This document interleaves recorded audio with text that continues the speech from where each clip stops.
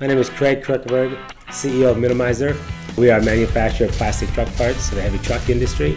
We've been in business since 1984. Here at Minimizer, some of the projects that we work on are injection molded components, and primarily right now we're looking at several mounting brackets. A lot of these parts are made from glass fiber and rough, rugged plastic materials, and so it's a challenge to prototype those products. With the black ULTEM material, it's very high tensile strength and rigid. We found that the black ULTEM is a good alternative for us to prototype these mounting brackets and even take them out into the field on a truck and test them out.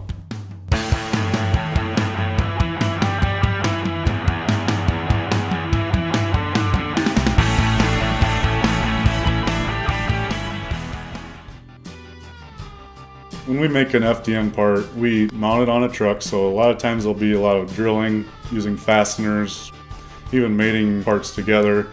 The black ULTEM material is valuable because if there needs to be any sanding or cutting of the part, it allows us the flexibility to do that, but still have an aesthetically pleasing part to put on a vehicle. The reason for the black ULTEM, and we're excited to see that, is that's 90% of the color of my product in our industry. We caught one of our OEs actually using the product in road trials with the ULTEM, and they decided that, you know what, in this application we don't need that many to tool up for it, so if you could just print this out 15 of these. It's for a military contract and they just need 15 units right now.